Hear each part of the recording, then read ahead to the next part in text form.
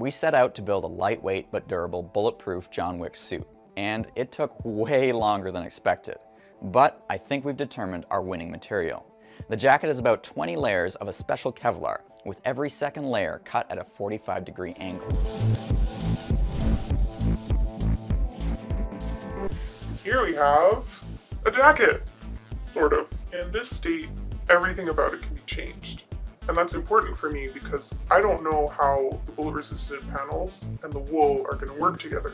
We've got mock-up sleeves, we've got a mock-up collar, all of this white stitching is temporary and will be removed eventually, and we've added a lot of room in the seam allowances to make sure any adjustments can be made when we get it on James. Now, in the real suit, it's going to go between the fabric and the liner.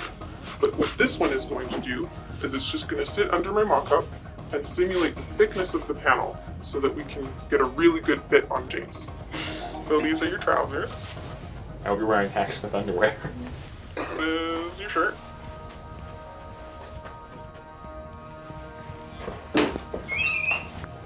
Should bring tie pins back. This is some weight. Ta-da! Looks just like the movie, right? It doesn't look bulky. I was expecting it to look a lot more bulky.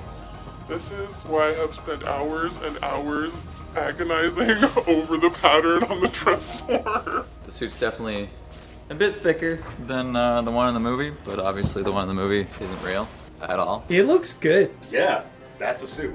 Charles, punch me. Not with the scissors. No! No! Good afternoon, Mr. Wick.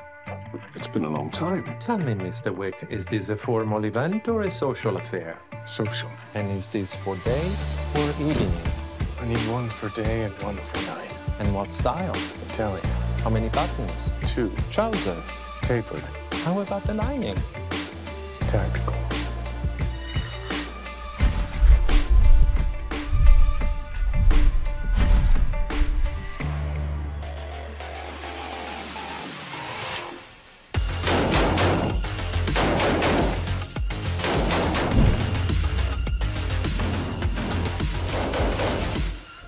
That was awesome. This suit is super flexible. I had no issues shooting that gun, and honestly, it just feels like a bit of a thicker, heavier suit. It does not feel like I'm wearing a bulletproof vest, but I do feel like super safe in it. And the mobility, like, I can run around and be John Wick in this suit, like no problem. I think it's safe to say we definitely achieved that goal. But the biggest goal was making a bulletproof suit. So after almost a year of hard work, it's time to shoot this thing.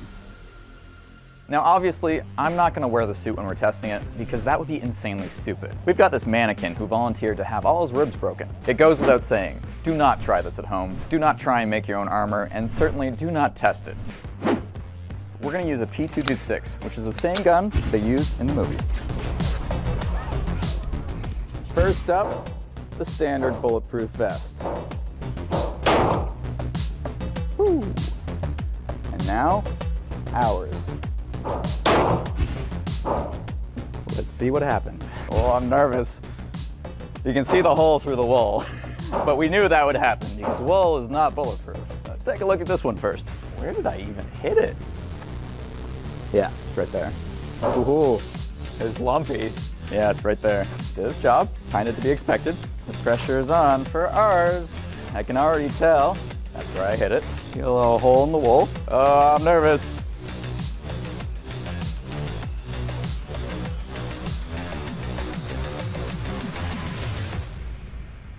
Did you guys not button up his shirt?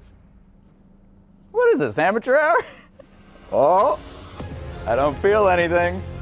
The hole is right here. There is no hole here. I can feel a bit of a lump. We did it. It stopped a 9mm round. Oh no, his tie! I knew we should have made the tie bulletproof. And I can feel the bullet, it's right there. That feels like it didn't even go through many layers actually. It looks like it got through 2 layers. Ta-da! Full metal jacket, 9mm round, mushroomed like crazy.